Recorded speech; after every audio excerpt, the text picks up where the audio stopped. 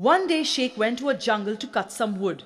It so happened that he climbed up a tree and started cutting the very branch of the tree on which he himself was sitting. Just then an astrologer was passing by. He was shocked to see such foolishness. Oh, you stupid man! You will fall down! Why will I fall? Because you are cutting the branch on which you are sitting. Oh, it seems you know every fact. You must be a great astrologer.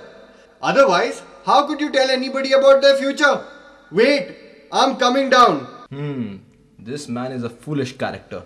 He even doesn't know me. So there's no harm in telling him a lie. Give me 1 rupee and 25 paisa. I will charm a thread with some mantras. Then I will tie it around your neck. As long as it does not break, you will not die. If your prediction goes wrong? I will have to give you 5 rupees. You will not die for a month. After that, this thread will break and you will die. Okay.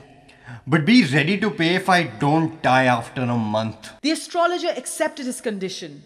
Then he tied a black thread around the neck of Sheikh Chilli. Sheikh was smiling. He was happy with a couple of ideas lurking in his mind. One was to kid with his wife, and second, to take 5 rupees from the astrologer after 1 month. When he reached home, he undid the buttons of his kurta and lay down. Soon his wife came and saw the black thread around his neck. What is this around your neck? Thread of my life.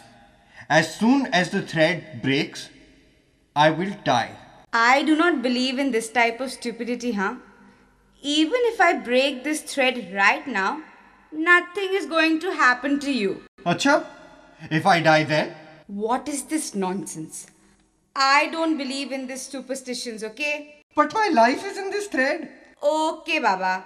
Just to make you believe in the truth, I'm going to break this thread right now. Why are you lying on the floor? I have died. Dead men do not talk, darling. Okay, then I will not talk now. Arey beta, why are you lying there? Your daughter-in-law broke the magic thread and I died. Arey no son, you are alive. Now come on, get up.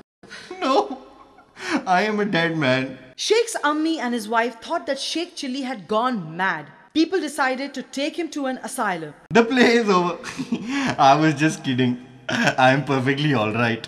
The people assumed his statement as a symptom of his madness. They took him to an asylum anyway. After examining him, the doctor said that Sheikh was all right. Ammi scolded him again and again for his mischievous act.